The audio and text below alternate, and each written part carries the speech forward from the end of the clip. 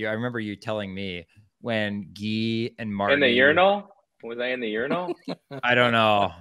Maybe save that one, but no. We're gonna start with that one. Yeah.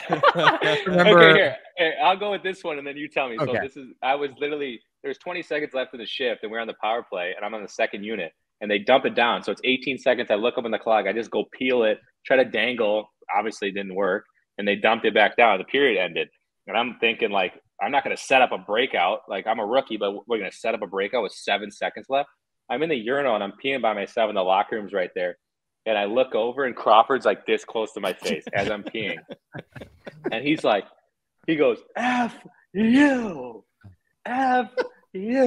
Gives me you C-sucking mother effer. It gives me one of those. And he's just pointing at me like this. And I have no idea what he's talking about. I'm peeing this whole time. He's just pointing at me. He's giving me these. I'm like, I have no idea what's going on. He just walks away. I pee.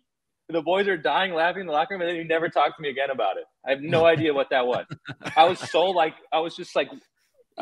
confused. Like, it was like Austin Powers when he's peeing and stopping and peeing and stopping. I was literally like, I was like, I didn't know what to do. And then he never said anything. And it was it was actually hilarious. And then we were buddies the next day, and that was it.